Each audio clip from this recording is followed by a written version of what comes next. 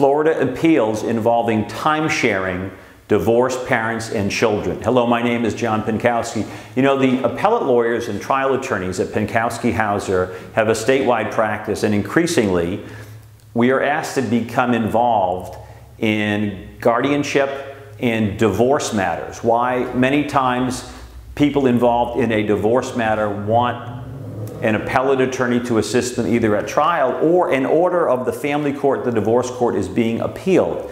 Many times, they're not arguing about whether a divorce was granted properly or not. They're arguing about child support or time sharing, right? An increasingly common issue before our appellate courts. Time sharing. How much time does a parent who's divorced get to spend with their children, and when can they spend time with their children?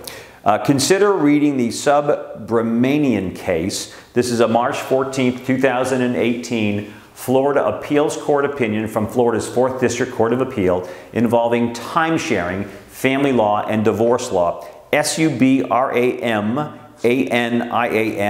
It was issued March 14th, 2018. You can read it free of charge by going to the 4th DCA website, clicking on opinions, and then scrolling down to the date and looking for the name of the party.